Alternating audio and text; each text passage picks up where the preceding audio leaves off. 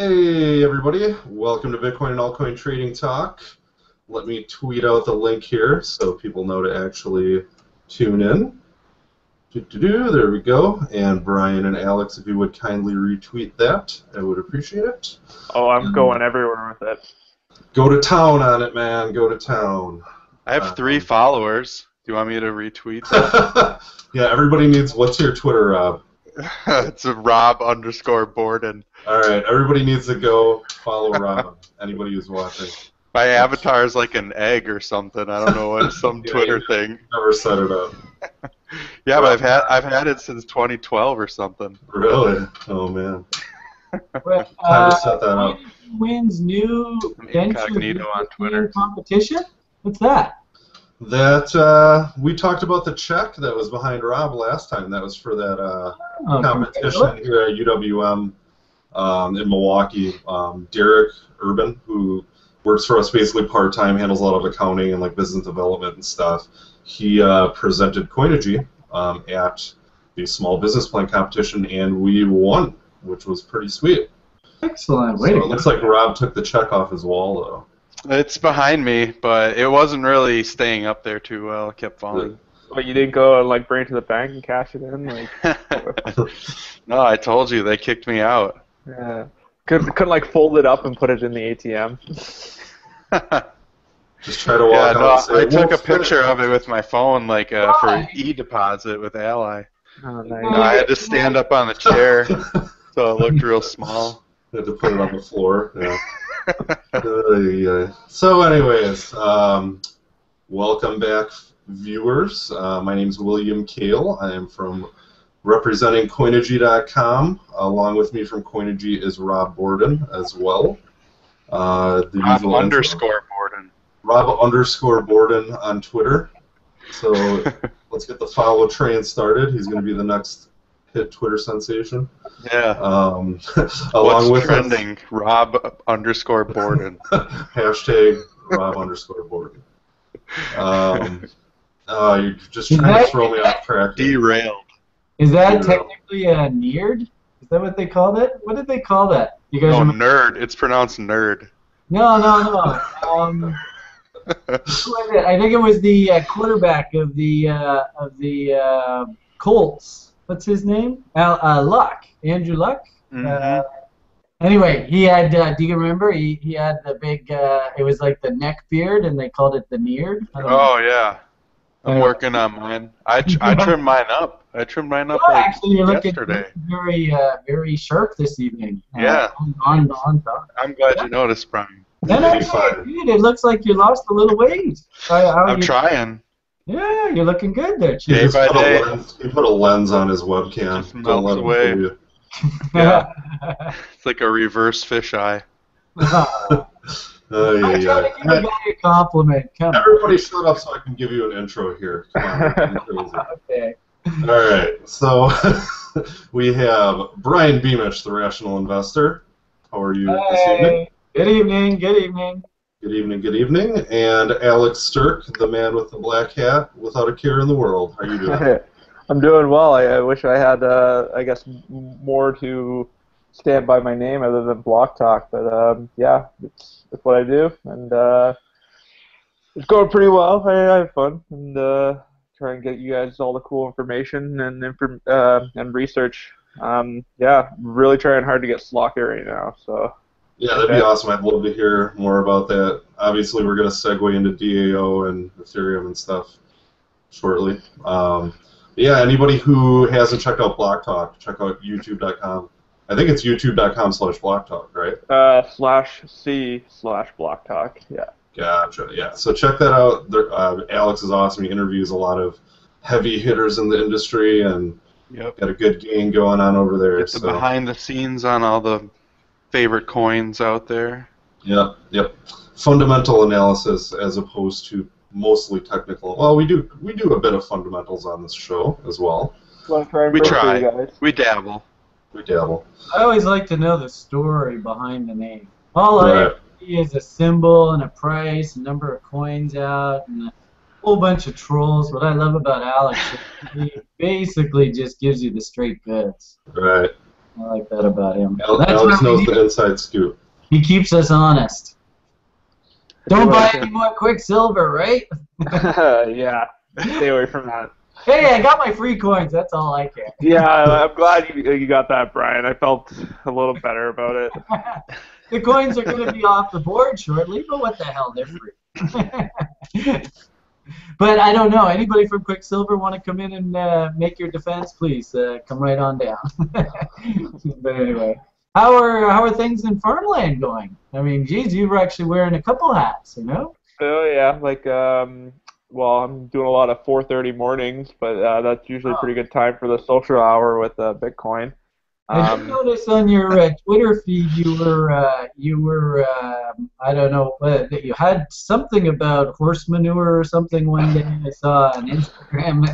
Yeah, I have a little post where I just like I walk up to a trailer. I'm like, "What's this horse shit?" And well, it's funny because it's actually horse shit. So. It's funny to watch Alex at work. Yeah, well, and then I got we got some sheep that are lambing right now, but yeah, I do other stuff in my free time. Like actually, beyond crypto, I kind of diversified my trading. Because Bitcoin is now accepted on Steam, and oh, you're trading funny hats on Team Fortress 2 now with Bitcoin, eh? I was looking into that actually, but I got a couple friends who are, well, addiction is a strong word, but they're very involved in playing Counter-Strike and buying guns and stuff. Oh, yeah. But they never sell, and then, like, when I was over there the one time, I'm like, whoa, is there a chart to this? I'm like, yeah, check out the pricing here. I'm like, oh, wow, really? And I thought of a quote that you have, Brian. It's like, okay, markets are trending 20% of the time, and then the other 80% they're ranging. These markets are like all ranging, so I'm like, okay, yeah, buy this bottom, set some sells on the top, and yeah, I've already got a couple little profits coming from it. But nice. Yeah, it's interesting how you can apply this almost everywhere. But they got, sorry, go ahead. They got some interesting rules, like you can't sell a gun like a week after you bought it, shit like that. But you can still make a profit on it. Sounds like mutual fund salesman. But actually, I had another person. In fact, David, you remember our contest winner from like 6 months ago? He was.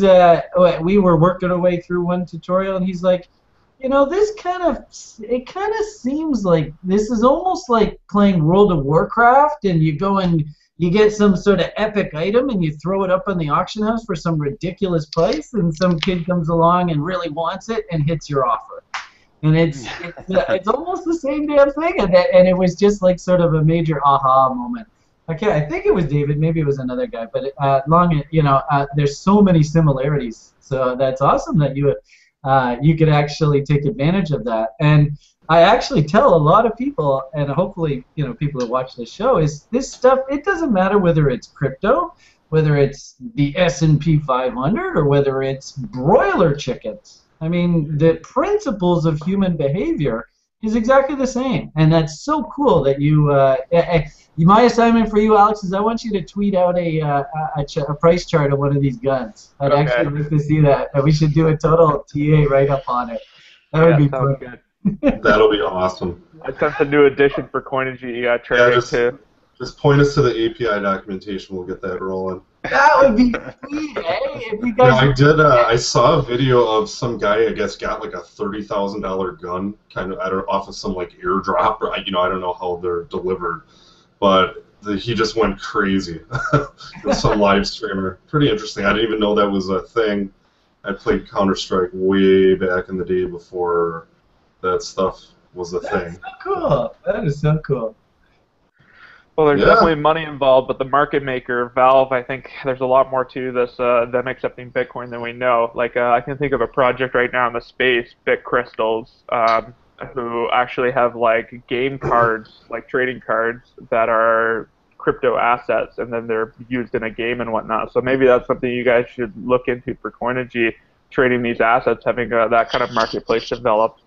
I think, we do have Verwox, and Verwox is kind of like where people originally traded their Second Life, Linden dollars and stuff, and then they added some Bitcoin pairs. Actually, I think they they added Bitcoin a long time ago, but I just didn't know about it. But yeah, we have them. It's VWOX, so we're kind of getting into that. But yeah, it would be cool to have, you know, more game-specific type things on Coinigy and like actual fundamentals about, you know, the actual game-related stuff. Wow. Would be pretty awesome. And that would be so cool. You go into the game and there's the little Coinigy kiosk.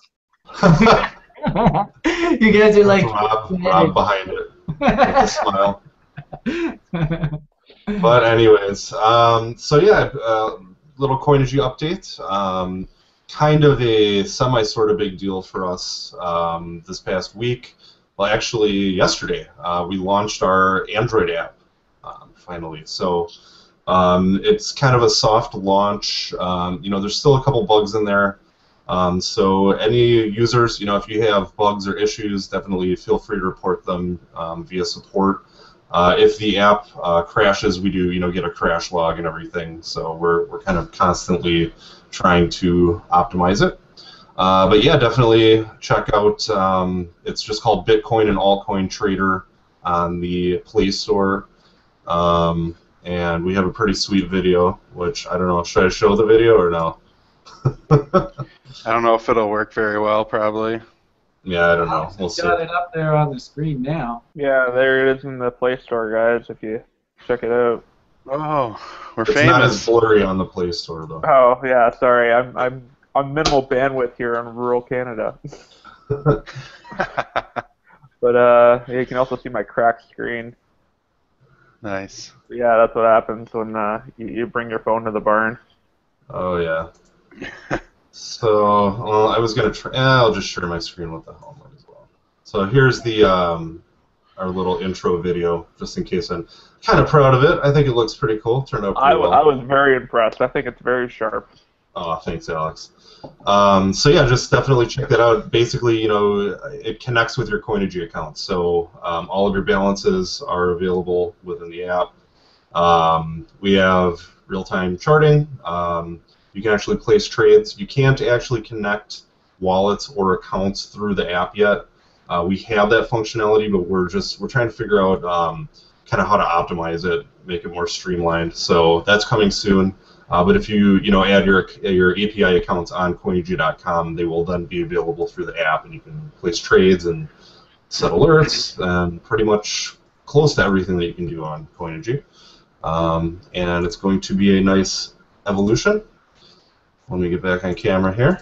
Once we get some more single sign-on exchanges integrated, it'd be a lot easier to pair your account with the mobile app. Yeah, that's kind of the issue too. Right now, it's pretty painful to try to like paste in keys and secrets through the mobile app, and then also being on like the web with generating the keys on the exchange site and everything. It's not a very pleasant situation. So. Yeah, so we do though. We do have single sign-on with like BitMEX, CSEX, and I think one other CCEX. CCEX, I don't know. So cryptocurrency exchange. Yeah, cryptocurrency exchange. There we go. Yeah. But yeah, the app's pretty cool. Kind of proud of it. Definitely check that out. Turn it sideways and you get a full screen chart. And yeah, that's about it for us. I guess one other thing, we are now underway on the chart scanner. I haven't been able to put much work into it since I shared that screenshot with you guys, Brian. But I did share a very, very early preliminary screenshot with Brian and Alex just to get their feedback.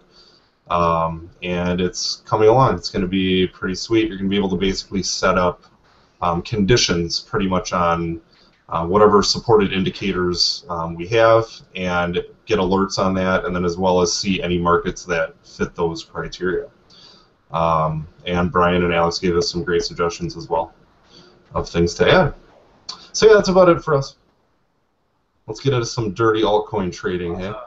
Well, I want to, before we go on, I wanted to talk about and get your guys' feedback on this, the latest Satoshi Nakamoto, who am I, talk. I mean, I don't quite understand it totally. Is it the same guy that we were talking about that other show, Mr. Happy Face? And do you guys believe him this go around?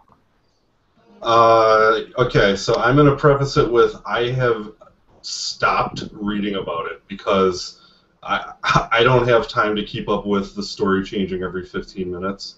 But where I left off was essentially Gavin, one of the core developers, basically met with Craig Wright. Craig Wright, and yes, it's the same guy, the Australian guy, Craig Wright.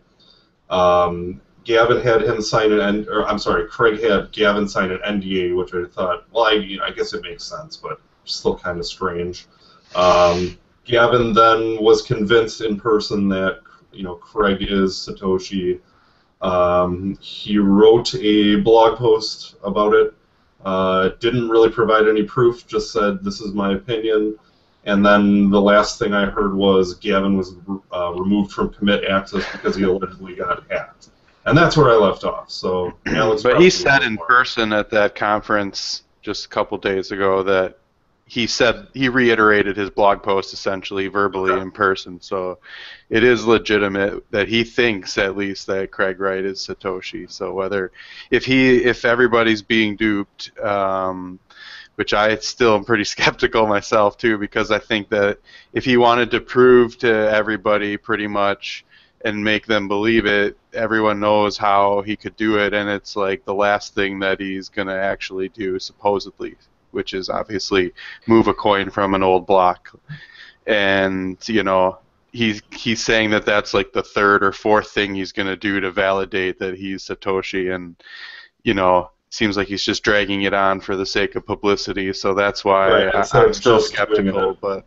Yeah, instead of just doing it publicly, now he's just announcing. We'd all be ready to listen to his other proof and documentation and whatever else if he moved a coin from the Genesis block. So I think that's what would really get my ears turned and listening.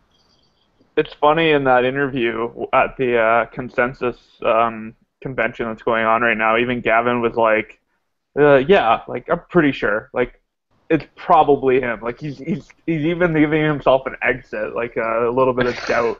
It's like, yeah, like, but this is retarded. It's like it's so easy for him to prove conclusively that it is him, and just he can do it in a tweet. Like actually, the creator of Litecoin did put out a tweet that said like, here it is, here's the proof. Like I'll share my screen right now, and that's all he would have had to do, and then he could have gone back to ignoring everyone, but. He's dragging it out and saying, like, to the BBC, I don't want to deal with the press. I don't want any attention.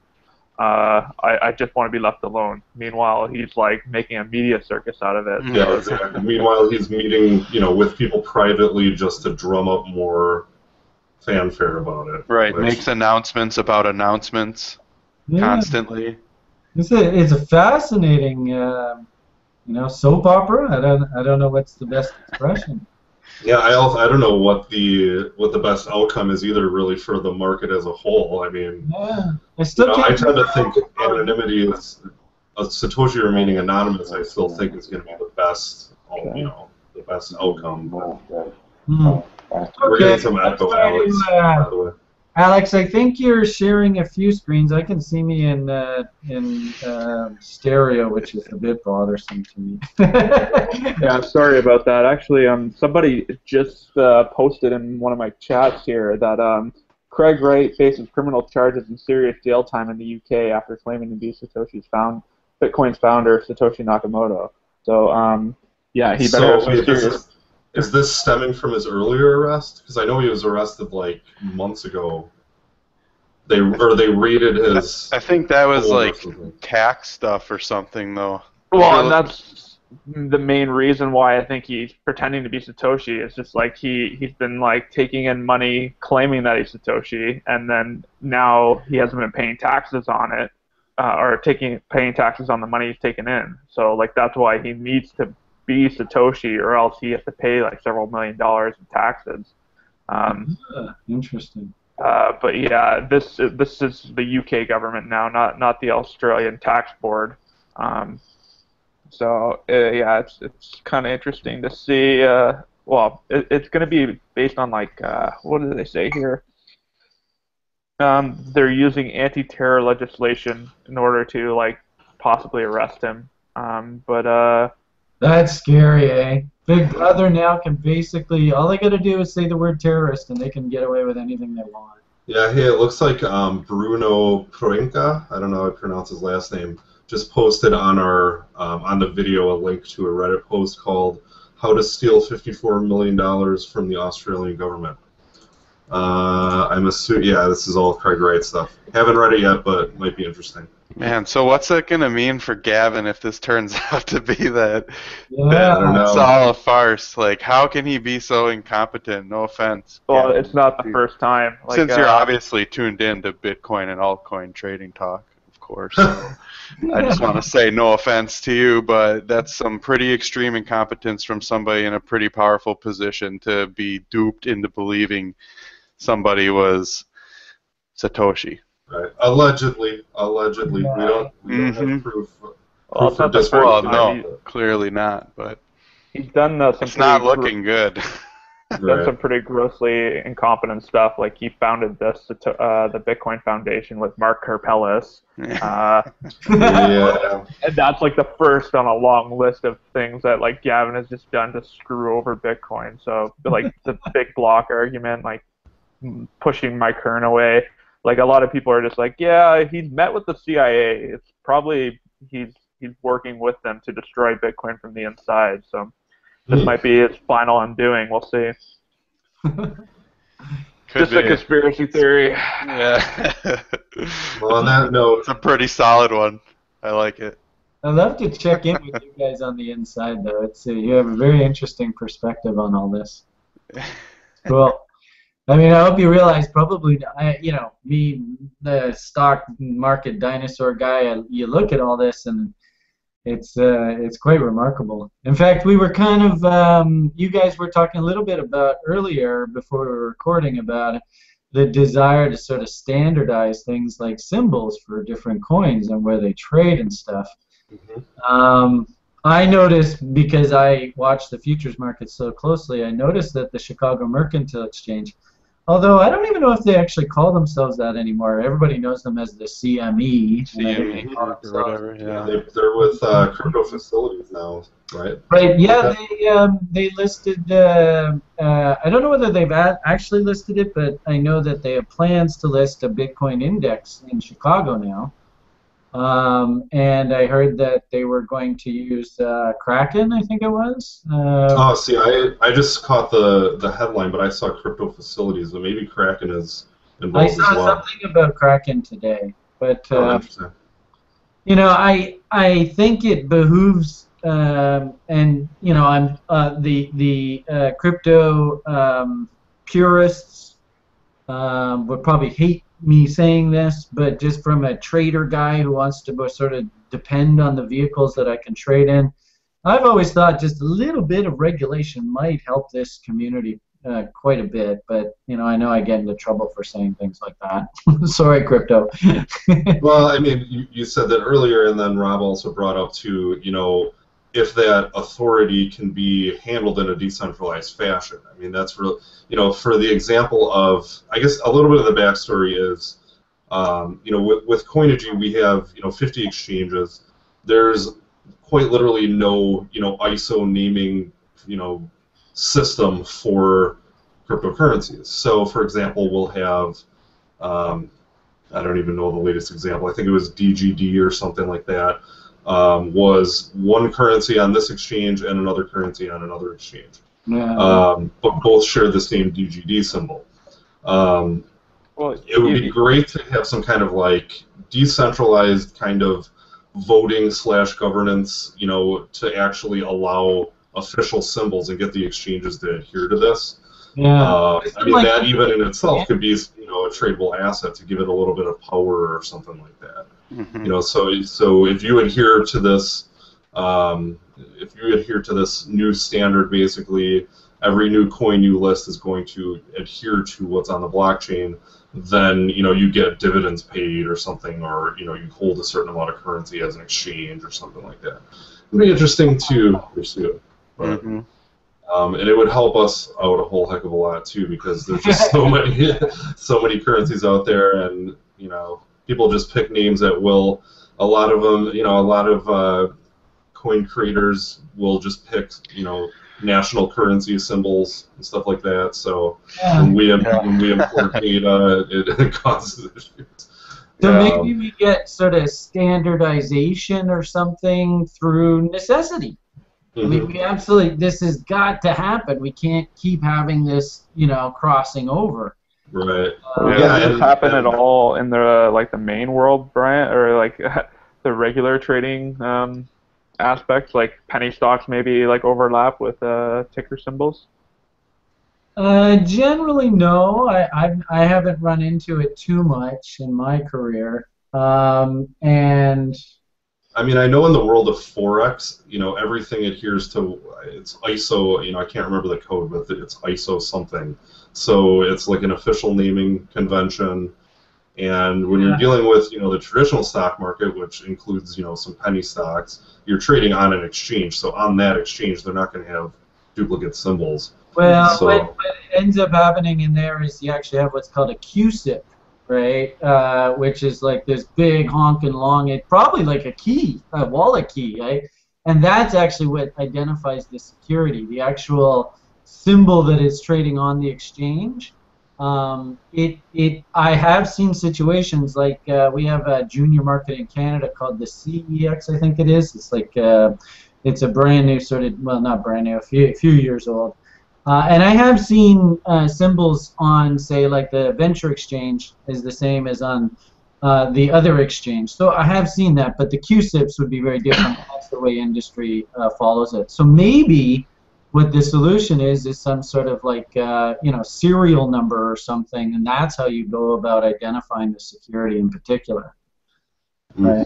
Yeah, I mean, kind of a secondary thing, and then really the actual symbol itself won't matter as much, Anyway. But to segue, I mean, that would be to segue into the DAO and the DAO, as I like to pronounce it in my head today, the DAO.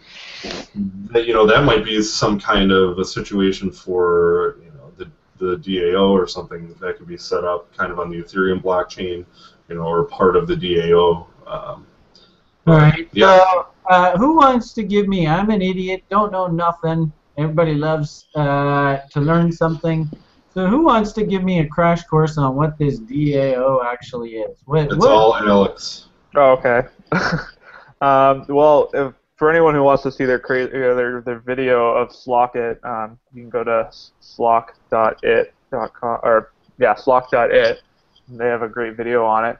But that's the company that is building the DAO, and the DAO is essentially going to be this company in the cloud that there is no owner to, that can always be supporting their network of smart locks even after maybe Slockit goes bankrupt or something. So you're never going to have that's always been my issue with IoT. It's well, what happens when the service is stopped? Then your cloud services don't work.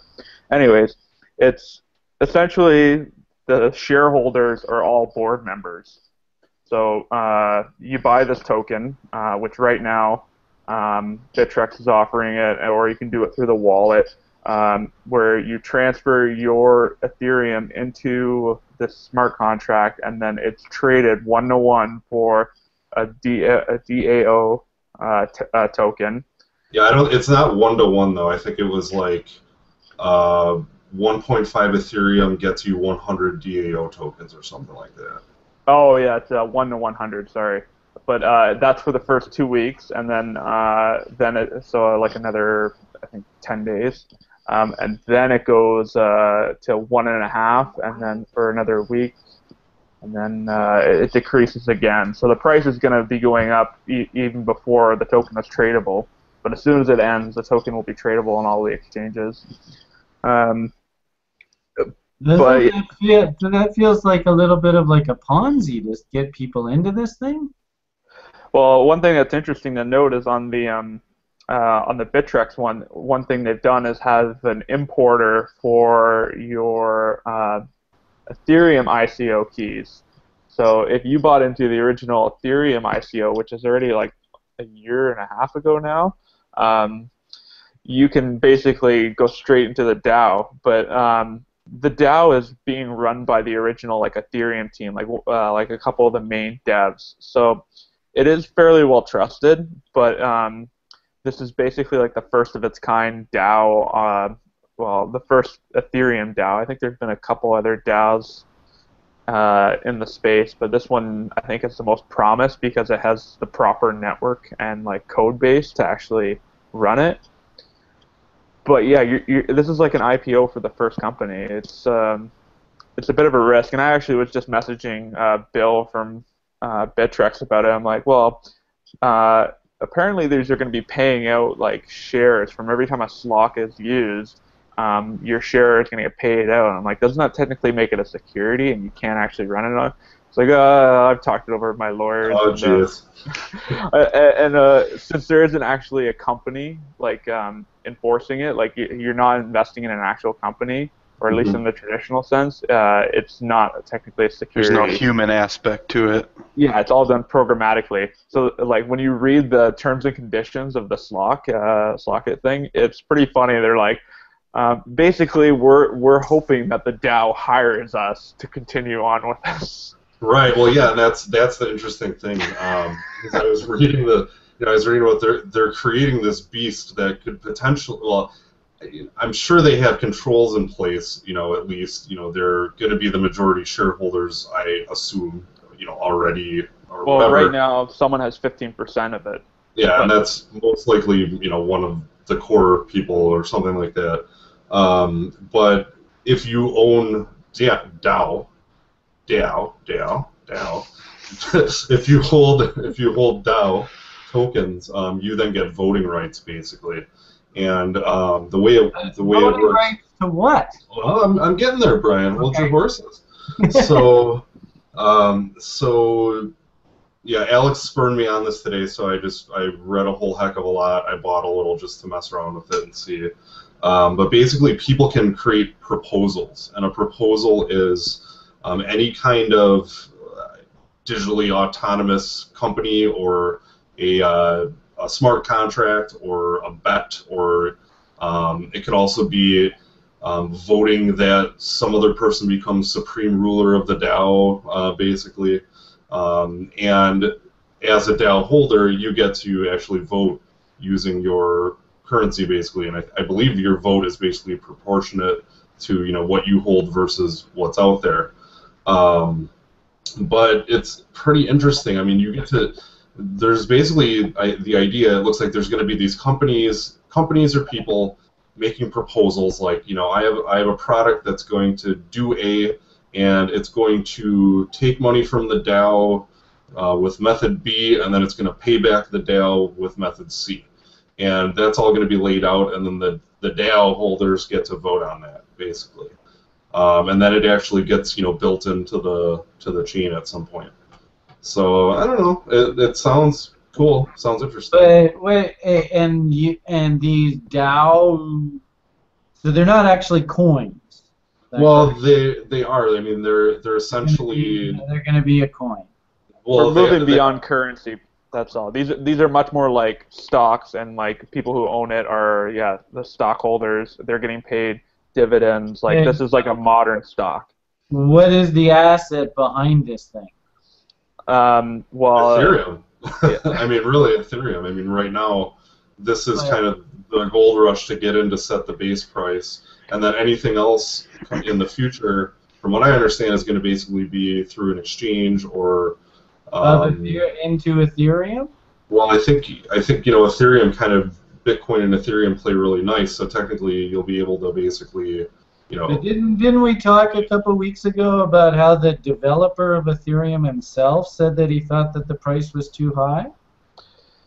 Yeah. They found that it was a little too volatile or a little too high, but at the same time, it all depends on like how much the network's being used. So like if there's a lot of usage on the network, the price for like using the network is goes up. Like think of like Litecoin, they spit out a little bit of coins every day, so it's almost like a subscription model. Like I had to pay Litecoin like $8 every month to be able to use or have my chain maintained. But now you have Ethereum, you can put whatever coins you want on it, and like if Doge is going to be moved onto it, it's now pay per use. Like every time I want to move my Doge from here to here, I need to I need to pay a little bit of a fee. So now you have like a pay per use network, but the pay per use network has this high level of functionality in smart contracts. So that's where you're seeing like the more it's being used. Somebody is actually going to pay somebody to use Ethereum. Did I just hear that? Well, you're paying the network, you're paying the miners. So like yeah, the Ethereum network is still subscription based, but now any tokens you create on that network, because it's like it's not just about transferring value, it's about having like this world computer, and you pay to use the world computer, whether it's to host my DAO or to DAO is I don't know run my. So this DAO is a typical example of how somebody would use Ethereum? Yeah, it's one good how they would example. use the Ethereum blockchain. Yeah. Okay. And a DAO So is where like the a set, or a smart contract in general is like a set of rules that has inputs and outputs, and it basically like processes an output when it gets an input of some kind, whether it's a transaction from a coin sent to it or something else. And so like the purpose of a DAO is to basically do something, follow some set of rules to do something, some interaction. And based off that, it might, turn a profit of some kind, and then its shareholders will get dividends, and that's how it's like why people call it a company, basically, and why they're talking about like owning part of it, why that would be beneficial or something you would want. And so when they say shareholders, in this case, they're talking about these DAO coins. Yeah, really, you're owning like part of like a program basically that's not run or controlled by anybody. It's just makes decisions on its own at this point based off its code.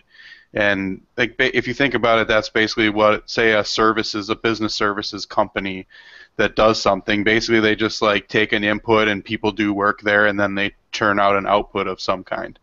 Like maybe it's financial reports. They take data in and they churn out financial reports. This is going to be basically doing something like that, but with no people involved and no human decision making or anything like that.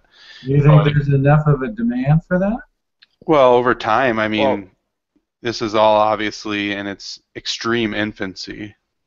Didn't we talk to somebody? Who was that person that we had on, and this is probably like 6-8 months ago, where they were, remember they did that really nice presentation about how they were going to... yeah, that was Gridcoin, yep. Mm-hmm. You remember that? Is that sort of the similar type of thing where they had their coin, the story was like going to be a supercomputer? Well, I think they were more using their, the participants and the nodes were basically donating their computer processing cycles for other people to do research using their computers. Yeah. And that is like essentially the with token Ethereum, has the value or the utility, but with this, it's the blockchain that has the utility. The token is just kind of like a byproduct of it, basically, and if it gets increased use, the tokens will be worth value in order to pay fees to the miners on the blockchain, but the main utility of like Ethereum is the blockchain itself. It's not the tokens or transacting the tokens or storing value in the tokens. It's all about embedding code that runs on its own within the blockchain. I wonder how you put a value on that. Well, what I think it's really difficult. It's all purely speculative, obviously, but. What I think the value comes from is the creators of the DAO, like the Slockit team, the Slockit company, has basically said we're willing to work for the DAO. So now you have this awesome company that's worth a lot of money in terms of what it's going to be doing, and it says we want to work for this autonomous company. So right away you have the company has an asset that's willing to work for it, probably for a fairly reasonable price. Like if the DAO said, no, screw this, we want to go have Google work for us, well, like the DAO probably can't afford to have Google work for it. So it just won't work out that way. But there's a number of sort of founders to this story that have all said, we're going to donate X amount of hours of our time, and that's going to be sort of the value that this company's going to have. Is that correct? That's partly correct. And you can also look at. Go ahead, Alex. Sorry. Look at the donation page, or like their partnership page. Samsung has already said they're putting a lot of money into this. What I think what's going to happen is Samsung's going to buy a shitload of these tokens. Maybe they're the ones with 15%, and they're going to try and sway the DAO vote to say we want all Slockets to be produced by Samsung. Like they're going to build the hardware, Slocket's going to build the software and help support the network and develop the network. So like now you have like companies that are like, well, we want to have part of control of this crazy thing. We don't know who's going to have control. No one's going to have 51% of the DAO. Like you would have to basically invest a lot of Ethereum. Yeah, so, and then what I was saying too, sorry to cut you off, Alex. What I was going to say too is, Brian, to help you get perspective, I mean, basically, so I transferred some Ethereum into DAO today. So that means I am now basically a shareholder in this autonomous corporation, which means whatever comes up to vote, I get, a percentage share of the vote in what happens here. And there could be major companies, there could be, 12-year-old kids in their garage proposing that they want to do some kind of work for the DAO, and the DAO, shareholders like myself can then vote on that proportionally to what I hold. If that makes sense. All right, well, this would be really interesting to watch how this plays out. Do you figure, Alex, this is a very natural evolutionary process and what was supposed to come out of that Ethereum? Yeah, I think like this is kind of what they thought they were going to build out of it. Like this is like a killer app for Ethereum. Meanwhile, it's got a couple like really good apps for it. So this is why people have been so bullish on it, because there's so many different things that can be done with it, and like they built the network out specifically for these tasks. So the DAO, this first DAO is going to really set, I think, a pace. And I'll tweet out an article that kind of talks about the DAO is the future of the corporation. Like you no longer have like shareholders who are just wanting a buck. Like shareholders are the board members. So you no longer have the centralized control of companies. But then that requires quite a bit of active participation by the actual coin holders, right? Yes and no. Like you can choose not to participate, but that just means you're essentially not giving up your vote. Like this is how government works, right? Like you can say I live in Canada, but I don't vote, so I'm essentially giving up control to my constituents or everyone around me to make a decision for me. But the framework is it's based on everybody's vote. Whether you decide to participate or not is up to you. Correct. So it's only going to be successful. Well, it's going to be successful as long as the shareholders vote for it to be successful or make successful decisions. Is it possible you might have like collusion where people might work together to try and control 51%? Absolutely. Yeah, to the same extent that you have that in regular publicly traded corporations, like a hostile takeover essentially is what you'd call that. In the stock market, the Great Depression, we went through like 10, 20 years of them saying, hey, if you own more than 5% of a company, you've got to report. You have to tell the public what you're actually doing. I don't think there's going to be any onus here for that, is there? Well, that's the same as like Bitcoin is. It's like you can be as public or private as you want. Okay. Well, just throwing stuff out there. I'm sorry to take us off on a tangent. No, like this has been a good discussion, and I think like everyone should be watching the Ethereum price, because I think a lot of people are playing Ethereum right now, and they're waiting for the last day of the first price setting, and then the last day you're going to see like millions of dollars pouring into this contract. Yeah, and one thing to say too, you can essentially transfer your DAO back into Ethereum really at any time, from what I understand. I don't know if you have to put in a request. I was reading somewhere on their website basically. I think you have to put in like a proposal or something like that. but basically you can transfer your shares back out to ETH, from what I read. Maybe I'm wrong about that, but Yeah, I haven't heard that. Isn't there usually like a hold period or something with these things? I don't know. I'll have to reread. Well, don't take that as gospel. I'm not 100% sure, but I thought that's what I read earlier today.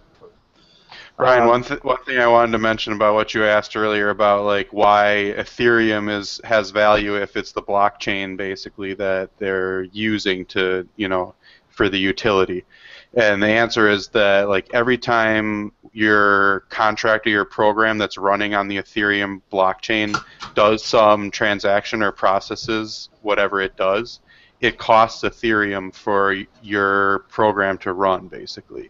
So if your smart contract makes a decision based on 2 inputs or something, when those inputs come in, it's going to cost a little bit of Ethereum for your program to basically run and for the output to occur. And if you have a smart, and that's the fee of the miners validating the network. essentially, right? Yep. But if you have a contract that runs, hundreds of times a day, for instance, or something like that, then it's going to cost you Ethereum, and you're going to need Ethereum in order to continue to be able to run your service on the Ethereum blockchain. So obviously that creates demand for Ethereum, and hence, Is that why we had this recent bump up in Ethereum's price, Alex? Is that what you figure is going on? Well, yes, I think there's also like the use of the coin, but it's also the DAO being funded.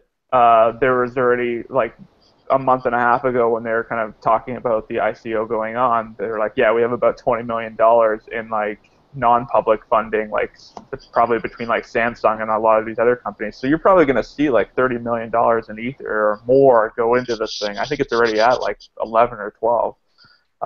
It's growing fast, and like these are people like these could be original investors.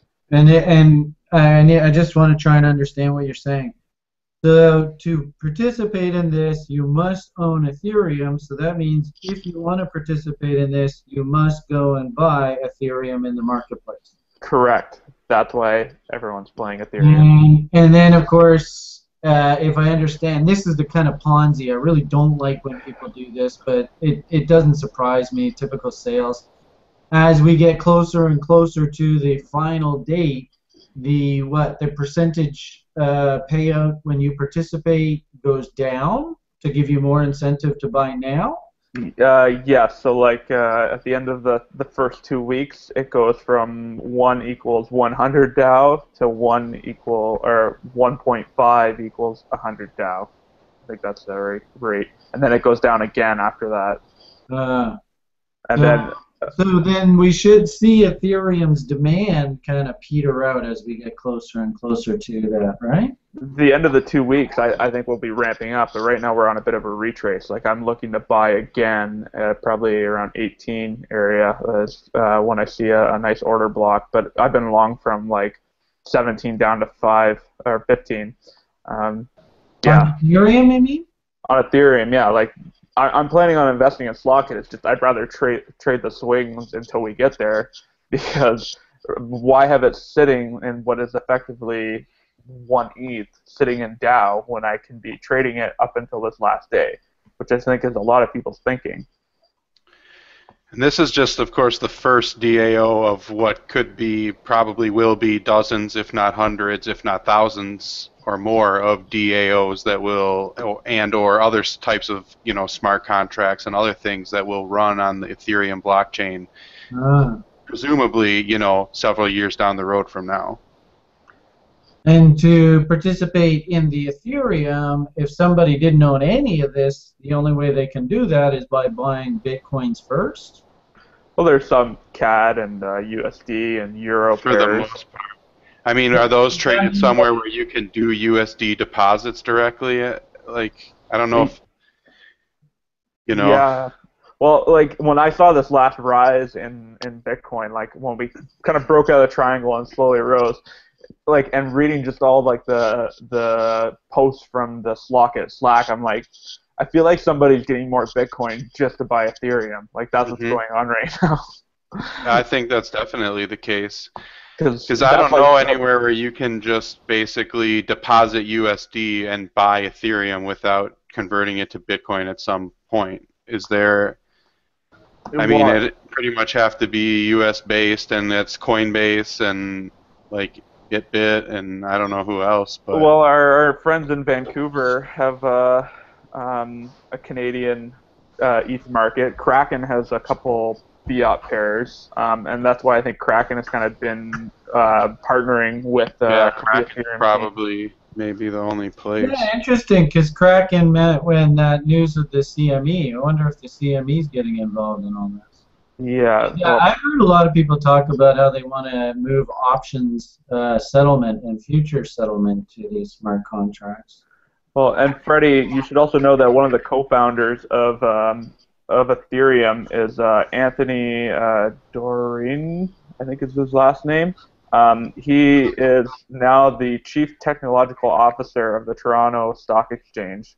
So this is kind of like the the framework of like what the future of the stock market's going to be. At least in my opinion, this is why I think Canadians should be so bullish on Bitcoin, because we really have like the tech being developed here. Like, And you guys something to do during the winters. Yeah. There's a lot of Canadians that were heating their houses with Bitcoin early on. That's why I think there's more Bitcoiners per capita in Canada than in the U.S. But there's also more internet users per capita than the U.S. So, yeah, there you go. But there is a conference for Brian in September in Toronto that's hosted by the Ethereum Foundation, Anthony, and the Toronto Stock Exchange. So I think you three guys should be coming down in September. You know, you're welcome to crash on the farm, and we'll drive to Toronto and check out this conference. It's gonna be real cool. I'm in. Let's do it. Yeah. Oh.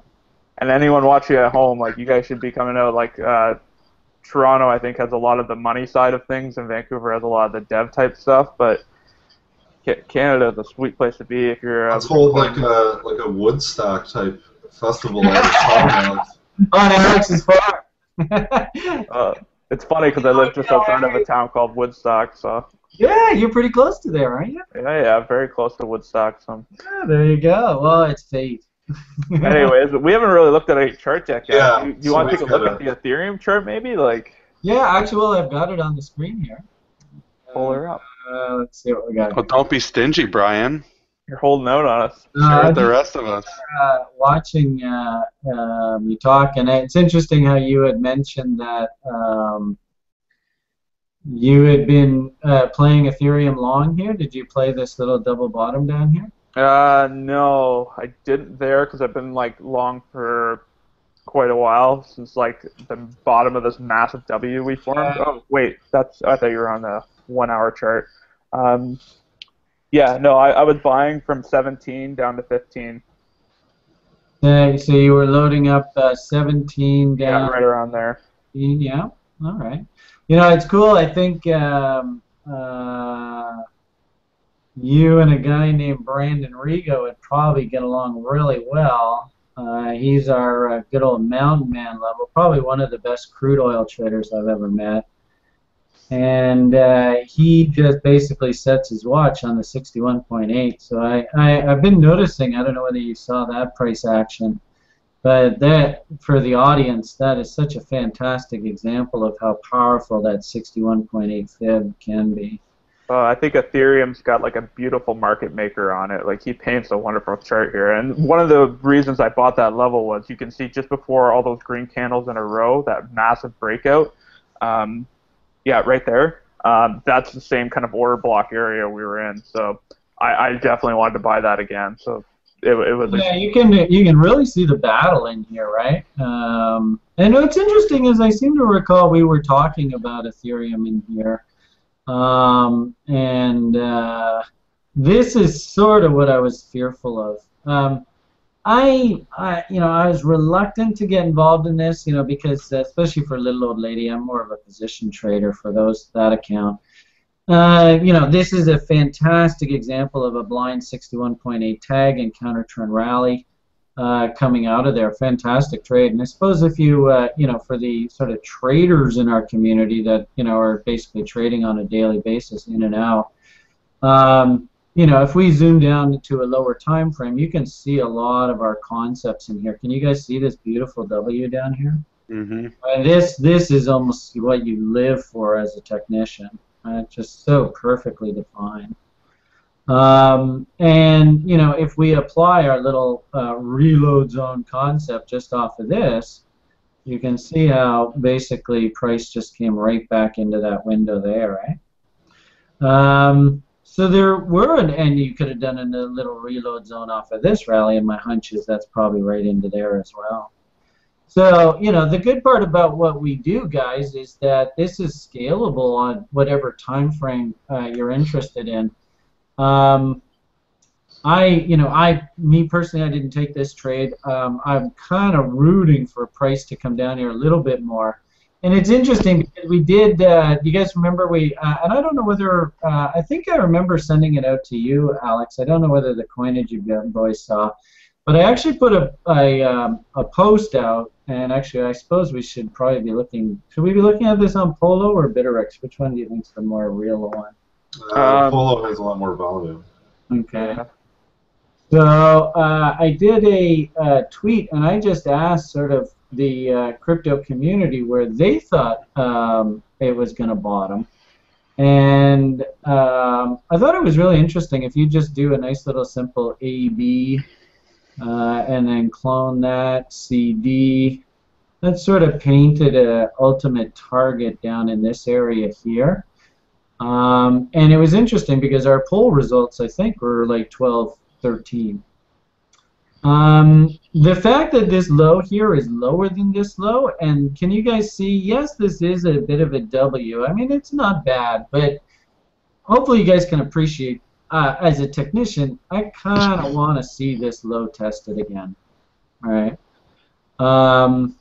And at the very best, ideally on the higher time frame charts, maybe we do like a reload zone and test this old low there. I don't know whether you can see that's that white line. And just a reload zone off of this range here. That's interesting how that sort of paints a...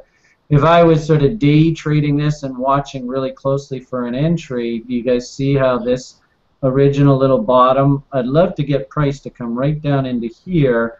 And, in an ideal world, we get a nice little W through here, and away we go, right? Can you guys see that? Mm-hmm. Yeah. Maybe the Dow will be the catalyst to put us in that zone.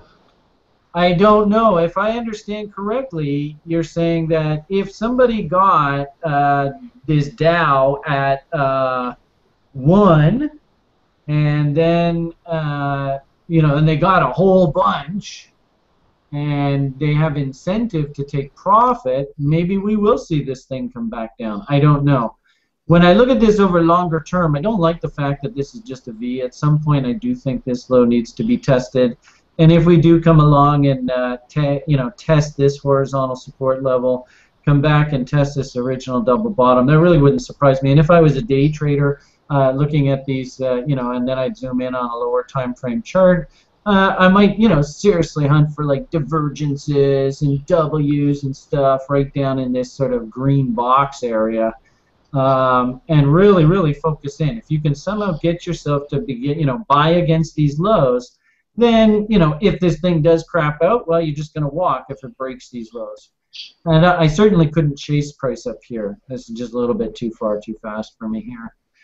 And it's interesting. I was talking with a student today, and really, I really like this concept of just, can you guys see how we kind of have a trading range here? Where we have, there's this high, this high, this high now, this high, and then this low, this low, this low, this low, this low. So we almost get this sort of ranging type behavior, right? This is Alex's gun at $1 million. This is Alex's gun at like $5, right? And it's just ranging back and forth. Mm-hmm. Right? No laughs? I thought maybe that would make a laugh. Anyway, so I was going to, can you kind of see how we're almost getting a bit of Emmy type action up at the top end of this range here?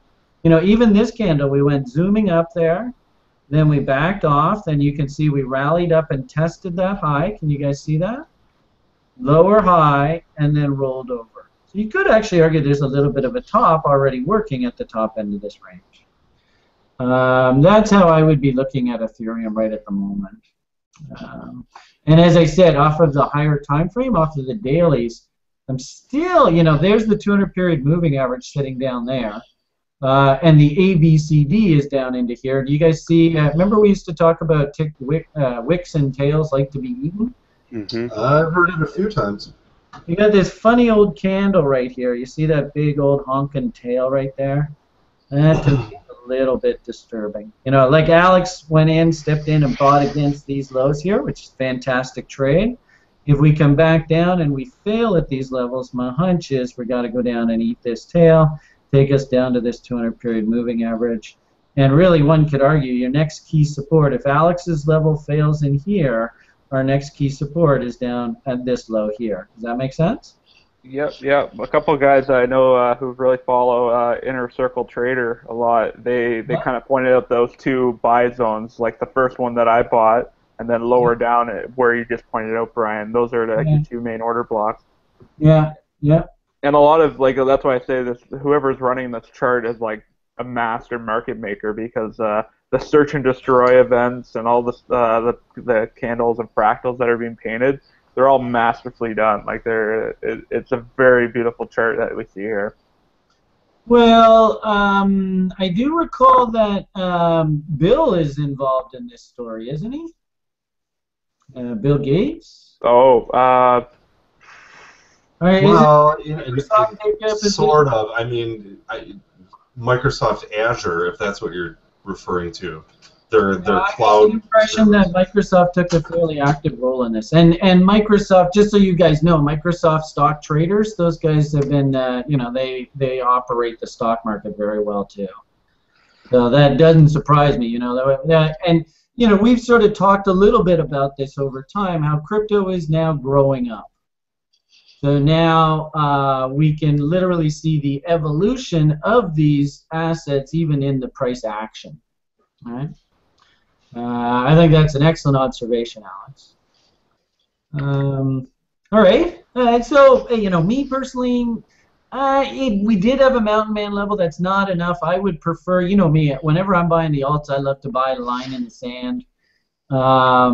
I don't think I could have bought this, but I could understand day traders could have taken a shot off these lows, and that was a pretty good trade there. So Brian's right now at a don't, not a Dow? Pardon me? You're saying don't rather than Dow? Oh, that was terrible. Yeah, that's all I can do. There's been so many memes about this. It's just like, I don't know ways ICO, but when I do, I Dow. Jeez. Terrible. All right, well, yeah, I think that covers Ethereum pretty well. Like, you've outlined my two buy locations already, and I like this area down in here, and what's interesting is I remember a few months ago we talked a little bit about this area being revisited over time. Mm-hmm. And if I was going to, I mean, I'm long from right off the bottom, but if I was going to buy those coins back, I would probably want to hunt somewhere off of this line in the sand and attack these lows. Well, let's go off of the number 2 crypto, because apparently all it's used for is to buy Ethereum. Let's talk about Bitcoin a little bit. BTC. Actually, do you guys remember a week or two ago? I remember we were sort of chatting. You know, Bitcoin was moving up.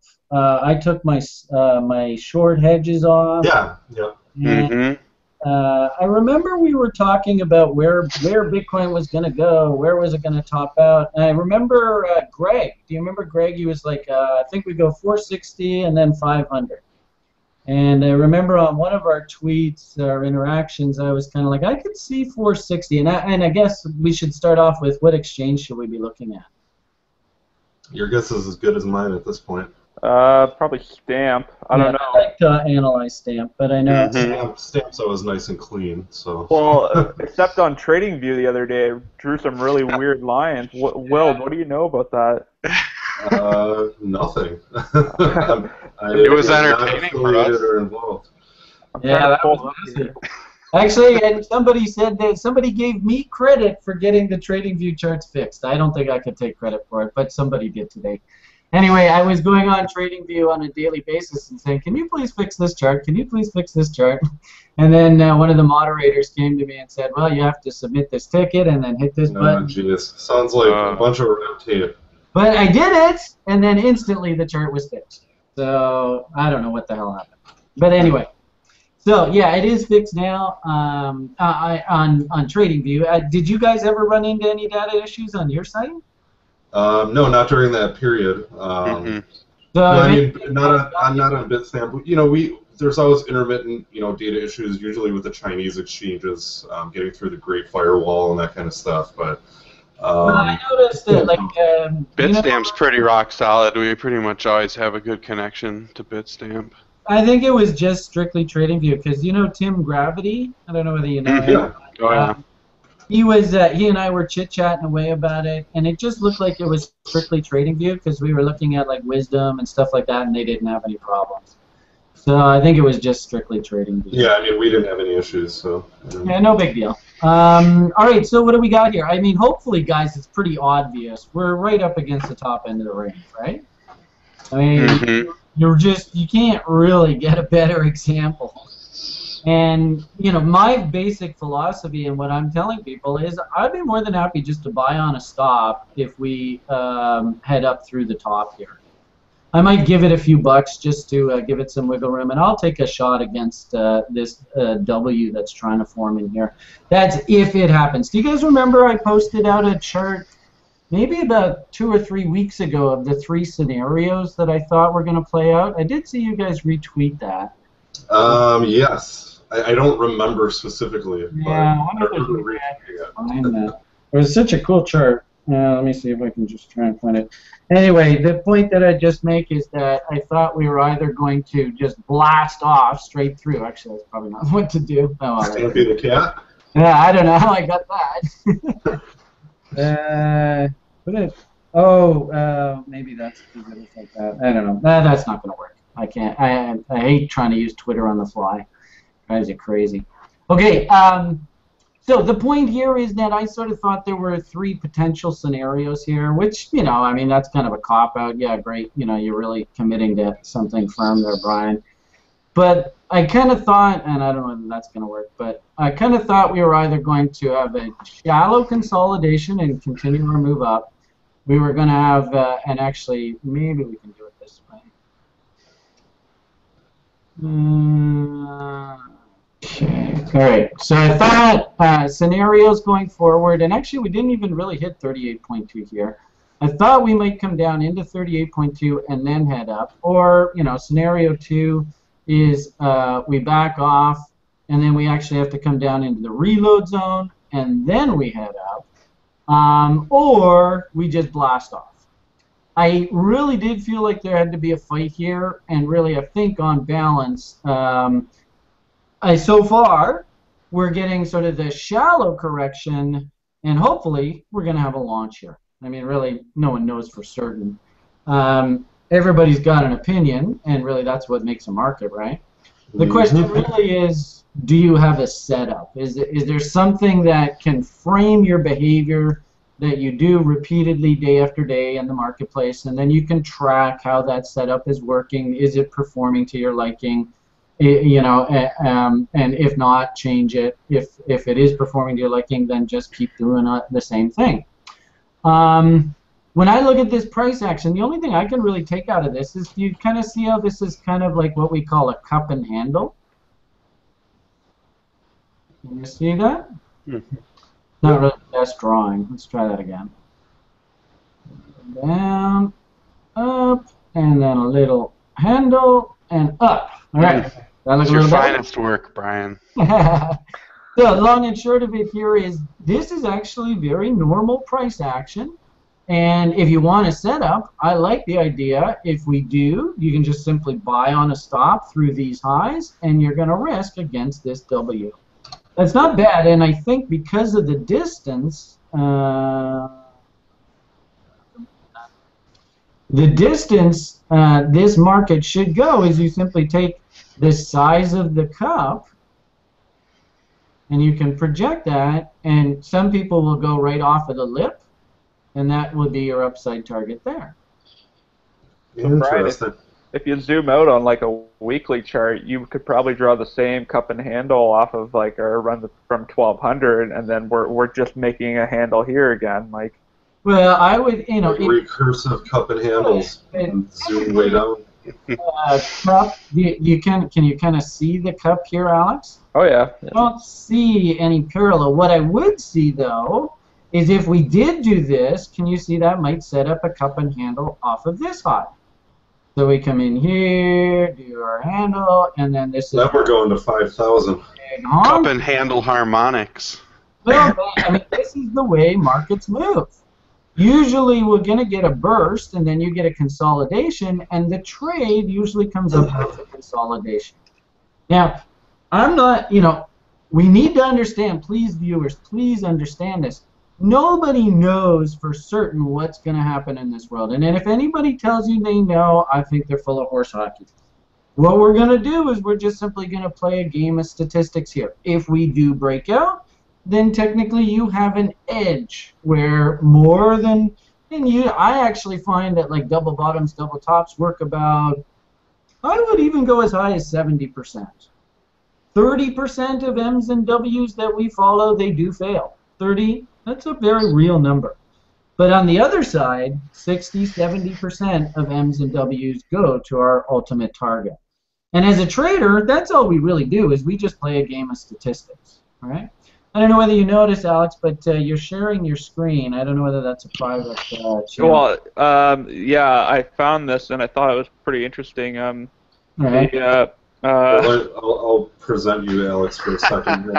This article here, someone shared this to me. According to the Mt. Gox leaks from early 2014, our brand new Satoshi Craig Wright bought 17 bitcoins at a rate of about $1,200 each. So he literally bought the top of the market.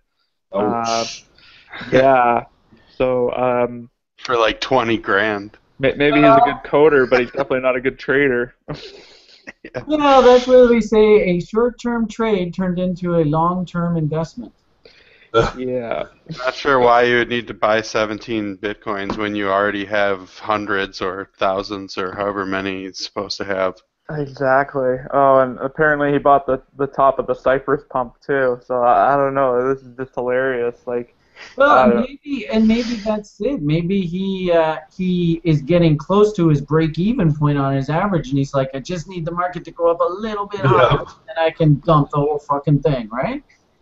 Yeah, maybe that's where these Bitfinex like market buys are coming from. He's just trying to average up or average down. Maybe. So the technical perspective. We have, this bullish market structure. I doggedly stuck to my trading plan, and I was willing to carry my short hedges against this market structure top. That's been broken, so I basically covered those positions. And if we can tick up through the top here, I can literally go and start strapping on speculative long positions from my perspective. I would ideally, to be perfectly honest with you guys, I would ideally love to see her come back into this reload zone first. That would be my druthers. Eat this big honking tail. Can you guys see this tail here? Right, just a massive. Just go and eat that. Put in a nice W here, and I'd be a happy camper to go and load up.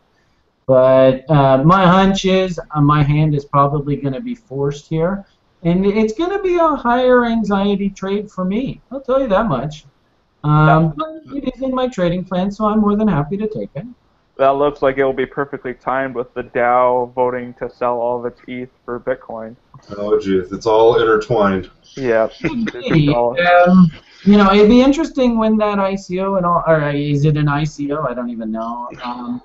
One thing that I did notice, and I don't know whether it's going to play out this time or not, but we all know, of course, that July 11th is the big day, right?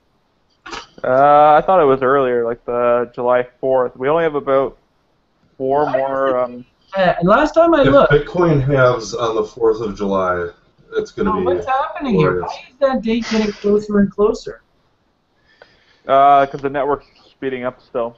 Like the difficulty goes up means miners are actually solving slightly faster than 10 minutes. So now, see, why does this say 11th of July? Yeah, I mean, it's constantly changing based on the difficulty at any given time, really. So. Let me check the other site that I use, Bitcoin Clock. Yeah, it's saying the 11th too. See, I had someone tell me they had a site that calculated it differently, and it was earlier than that. So I don't know. This countdown was for Litecoin too, and it was pretty accurate. So I would say the 11th weekend is probably pretty close. It'll probably happen on the 10th. So I was watching that date, and what I noticed, and this is, I do a lot of sort of market symmetry studies, and that I'm a really big believer that I don't think that actual market action itself is isolated. I actually think very much like in nature with the concept of fractals and stuff. I actually think that a lot of the price action you see in the marketplace is repeated over and over. And what I noticed, I've done a few of these studies, I noticed that, just for example, from the date where Bitcoin bottomed its last cycle to its actual fundamental event was about 70 bars. And I've seen this number repeated repeatedly. And if I project off of the 11th of July, 70 bars, guess where it is? That's basically... A few days ago. Yeah, yep. I mean, basically, we are into the window where if this thing's going to sort of act the way it has typically acted in the past into these monster face rip rallies, we should actually start seeing a bottom come in here. Do you guys see how this kind of went in two phases here, this last correction? This is, for those that study Elliott wave, this is a very normal Elliott wave correction. This A, B, C, D, right? That's very normal in Elliott wave corrections. So I was looking at price action here, and I'd really like, we got the AB off of that high, and it's not as dramatic as that, but you can see from high to low. And I'm just waiting for that final shoe to drop, right? That CD.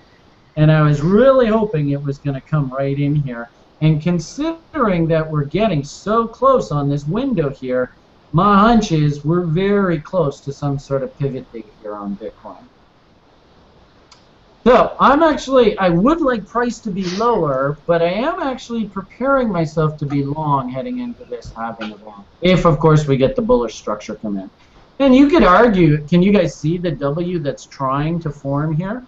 I don't like the fact that this close was lower than this close, but I can see the market is really trying to turn here. And, do you guys ever hear me talk about the bot? Yeah, I think we've heard it once before. Anyway, it is one way to trade AB equals CD harmonic patterns. And basically, let's see if I can get these lines right here. No, I'm missing one.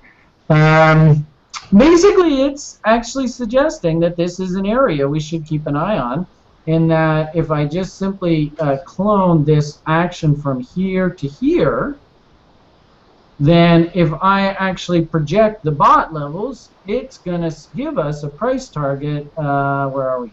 Up in the, did I get that right? That's here? Yeah, there we go, up into here. Actually, not quite as far as there. But that gives us a target of 5 1/4 area. Maybe that's the way we sort of stair-step our way higher. So those people that are sort of hunting setups and trend continuation, I know one site member in particular who is really trying to practice his trend continuation trade. Keep an eye on these bot levels, and if this is a trend continuation, then try and participate this way. Let's see if I did this right. Nope, got it backwards. Reverse. Kind of hard to think and talk at the same time. I'm not very good at it. All right. Hey, we gotta hit that alt wheel at least one time, by the way, too. Yeah. Okay, but I'll just finish off with this. So this bot basically says you want to buy at the 25% level. You're going to move your stop to break even at 50%, stop to trailing at 66, and your ultimate target is going to be that AB equals CV pattern. You guys see how the market is setting up a double bottom right off of that bot entry level. Can you see that? Do you think that's an accident? I don't think it's an accident at all. So if I get another test of these lows and just put in another nice solid low here and then turn back up, then my bot setup, which I used to use when I traded crude, it will fire a buy signal. And what's interesting is the gold chart actually looks very similar. It has almost exactly the same bullish ABCD pattern work. Okay, yeah, what do you think? Is that enough on Bitcoin for tonight? Oh, that was really good, Brian. I appreciate that. It's good news for BTC holders, potentially. Yeah, I'm just trying to play out how the story is going to go with all the stuff that I know is going on. As long as we keep making higher highs and higher lows, then the bull's in charge. As soon as we start emming out here, and the cool part about it, audience, is you know the tools to look for. We did potentially top out here, and then they went and resolved that. Phew! Bitcoin community goes, phew! All right, Brian, you want to take a big spin that wheel? Let's spin the big wheel. Yeah, okay, so I think I have the wheel. Oh yeah, I have it over here. Okay, so I got to switch screens. And how am I doing on talking? Am I talking too much? You're good. No, we're doing good. We just got about 10, 15 minutes or so. So we overdid it a little on the combo. Yeah. We got the junior wheel, Digi, EXP, AUR, Arch, VTC, SYS. Can't read these other ones, right? Trump. Everybody's rooting for that Trump coin tonight. We got the senior wheel, Dash, BTS, NMC, LTC, MAID, PPC, Doge, and XRP. So what do we want to do, juniors or seniors? Seniors. Because I know a lot of the bigger guys want to see these weather the Bitcoin storm. All right. MAID. Nice. This network has been like perpetually like releasing for a while. They could reset it at any moment, but it is technically like launched. So very hopeful for it. It's very cool stuff. I get the kind of feeling that this is almost bouncing, and I've seen a number of these. Like I strapped on a little FC. Brian, your screen's off, by the way. Oh, sorry. Not that we don't love looking at you, though. All right. I've seen a lot of these alts look very similar. In fact, I had put out a tweet a little while ago saying, it's actually a lot of these, you saw on Ethereum how it touched the mountain man level and reversed. This one, same sort of thing. We're starting to get down into some very interesting price, territory, trade location.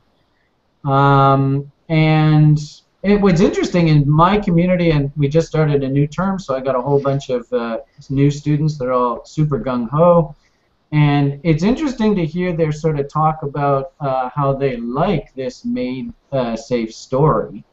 So I don't really understand why this coin has so much more sex appeal than any other. But hopefully you guys can appreciate. Remember how we saw on Ethereum how I was kind of saying I'd like to see the 200 period moving average tagged? Yeah. And I'd like to see a dip down. Yeah, you do have 200 MA up too. Yeah, and now I wanted to see a serious dip down into this reload zone. You can see that MAID has done that here. And what I also like, and it's kind of unfair to the public, but can you guys see how this thing just literally face ripped its way down here? It literally lost half of its value in just like less than a week, eh? Whoosh. Which, probably broke a lot of, margin traders, sort of new traders' hearts, washed out the market. Alex was talking about that ICT gentleman and his order block. Hopefully you guys can see how, this market was starting to tip over here, and somebody stepped up and said, no, you're not going down anymore, you go up now. And so as a result, whoever put those lows in there, they have kind of a vested interest in defending these purchases. Does that make sense? All right? So when price slams into these levels, right, and of course wicks and tails like to be eaten. Look at those big honking tails there. The price slams into these levels. All the margin traders, they're all getting flushed out, right? Stops going off right, left, and center. The irony of it all is all they're doing is that they're just bringing it back down into a previous support zone. What I do like about this on top of this fact is that, of course, off of the entire range, this is what we like to call that reload zone, right? That's 61.8 to 78.6 fib. I'm getting a little concerned here on a lot of these coins in that, do you guys get the impression, can you understand, have you ever heard me say the expression too far, too fast? Yep. I'm getting concerned that I'm seeing a lot of these markets that had just face rip rallies up are actually ending up giving back a huge chunk of these rallies. And I think this was simply a function that, you know, and you remember we were all, I mean, it was ridiculous there in January, February, March, right? I mean, we were banging out doubles every bloody day. I mean, hell, we even got Alex talking about banging out doubles. We got something's wrong with this picture, right? And so, you know, I think that we're gotten a little too ahead of ourselves. I like this area, and kind of like Ethereum, and I've got a couple that I've strapped on here recently, like that FCT kind of thing. I like the idea of a bounce, but I'm a bit concerned that, again, you know, first things first, what letter of the alphabet is this? Is that a V or a W? It kind of looks VE. And, you know, you saw how the V acted here. It had to be tested, and the V acted here. It had to be tested. I'm a bit worried that we're not done here yet. However, for those people that, you know, didn't want to buy into the fluff and literally piss their money away, at least now we're getting into an area where I think, you know, you may not be getting, like, the bottom, but at least, you know, you guys remember me talk about, like, ranging markets, right? There's the top end of the range, and there's the bottom. And if we can just force ourselves to try and buy assets near the bottom end of the range, and then just simply be nice and patient and wait for a test of the top end of the range, we actually often do pretty well. So I do like the idea that we're coming in. I think you guys, do you guys remember at least a couple weeks ago I was putting out tweets, the long, painful process of finding a bottom? You guys remember that? Yeah. I kind of think that that's what this is. This could take a while, right? I don't think we go, boom, straight up to new highs. At very best, So it's probably going to just range for a while. Yeah, you know, this thing's going to take a while to turn it, whoops, and then it's going to go over here, and then over here. Oh, wow. We got to wait for, I think, Bitcoin to make up its mind. Oh, look at that. Now I can't get rid of it. Darn, I hate when that. Sorry, Will, I interrupted. Okay, so... I was just saying, buy, sell, sell. There we go. All right, so, you know, my hunch is... I wouldn't be surprised if we have to do some sort of saucer type bottom. Remember, we were looking at cup and handle and all that kind of fun stuff. And then through this period, when you start to see W's come in, then we can start looking for higher highs and higher lows, right? And the bull is back. Well, what I kind of see, I think, playing into that, Brian, for like the network launching is that you're going to see like miner dumps, and then you're going to start seeing like applications being developed on Made. Yeah. And that's when the value starts coming in again. So you can kind of maybe look at this as like the Ethereum launch as like, if you only look at the downtrend side of it, it's probably going to look very similar to like when that launched. You know, we can clearly see where the floor in this thing is, right? Right down in here. And, you know, a lot of people would say, you know, Brian, take a look at me, tell me where to buy it. And they go, oh, you can totally tell where Brian's going to tell you where to buy it, right here. This might have to do this process to come all the way right down to this floor. Look at this tail right here, son of a bitch. That looks awfully suspicious in there. But the point here is we're not pissing our money away by buying the top of the market. Even if maybe you start just nibbling in here. Look at, I'm not Mr. Perfect Market Timer, I don't know. But at least now when we're starting to buy in near the bottom end of the range, at least you're not just throwing your money away, right? Is it a screaming pound the table, you got to buy this thing today, it's going straight up? No, we're not in that kind of market anymore. Sucks, but that's the way it goes. Cool. Okay. Well, I think it's getting close to that time. Time to wrap her up. Oh, shitty. Sorry. Do we want to sneak one more in, or are we out of time? It's up to you guys. All right. We might as well pick one from the junior wheel. Let's see if we can get We're lucky. gonna time you, Brian. We want like 1 minute TA. Okay. Really, really quick. I'm sorry. I'm doing my best. No, we talked a lot at the beginning. Yeah, we ate up a lot longer with our chit-chatting. Sorry to our fans. We kind of lost a couple of your coins. Oh, gonna leave them hanging for next time. Yeah.